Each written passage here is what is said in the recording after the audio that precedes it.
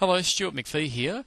A very common question we get from MetaStock users is when people conduct an exploration, they find a number of stocks that appear in their final results list haven't traded for some time. So they find that very frustrating and perhaps a little bit misleading that they'll get a list of securities, but every now and again they'll get a few that simply haven't traded for some period of time, and of course they don't want them appearing in the results. So they want to know how can they eliminate those securities and ensure that only those securities that appear in the list in the final results have traded in the last trading period. And we came up with a very simple idea called a date indicator. And there's a couple of ways that we can implement this. The first thing we'll do is we'll go into the indicator builder and create this date indicator. So I'll click new and I'll call it, in fact, no better word than date indicator. Now the formula is quite simple, and I'm just going to use the functions key over here to go and grab the formula. If we click on functions and on the left under categories we select date and time, we're going to use a few of these here. So the first one we'll use is day of month. Now because I'm doing this recording on the 30th of June 2008, I want to ensure that the day of month equals 30. And we'll go back and grab the function for month. There it is there. Okay, we want the month to equal 6, and we want the year to equal 2008. Now, that's it. What I could do is, okay, there it is in the indicator builder. I could close that, go into my Explorer, and perhaps get an exploration I wish to run. And here's one here called 000. We'll just double click on that to edit. Now I've just done this up for the purposes of this video. It's a very simple Explorer, and if we go to the filter tab, we'll notice we're just looking for all those securities whose closing price is above the 30-day simple moving average of the closing price, and that the closing price is less than 10. What I can also include in here now is called and. Go to my functions, custom indicators, and down here somewhere starting with the letter D will be my date indicator.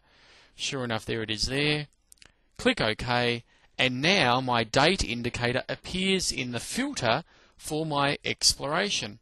So if I was to go ahead and run this Explorer now, and I'll just run it over the top 500 stocks on the Australian Securities Exchange, we'll now find that as part of the filter, we've got this date indicator, and I now have a lot of confidence that all the stocks here, their last trading day was in fact the 30th of June, because I've stipulated that that is a requirement for the filter.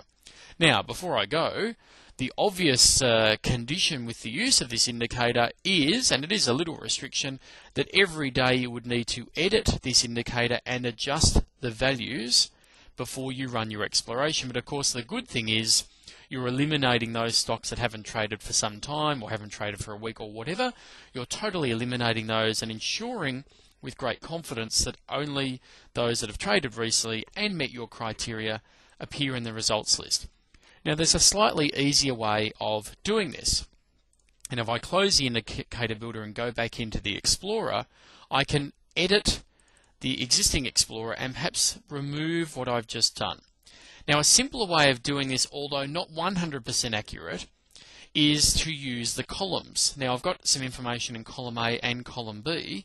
How about if I go to column C, and what I want to appear in column C is the day of the month.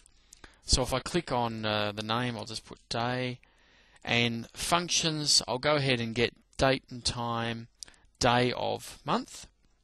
So now, for all the securities that make it through into my final results list, the last day of the last trading day, well, that day of the month, will appear in column C.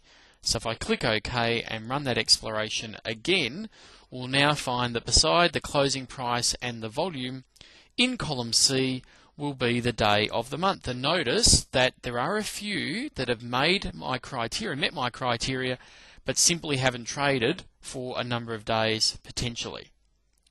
So of course, using the column header, I can sort those out and have all the 30s down here. So I'm confident they all have traded recently, but these ones have not, because the day of the month is perhaps last week or however long ago. Now, why I said it's not 100% guaranteed is because you just want to be careful when you look at the chart that this 30 here doesn't refer to the 30th of the previous month or one of 3 months ago, of course, last year.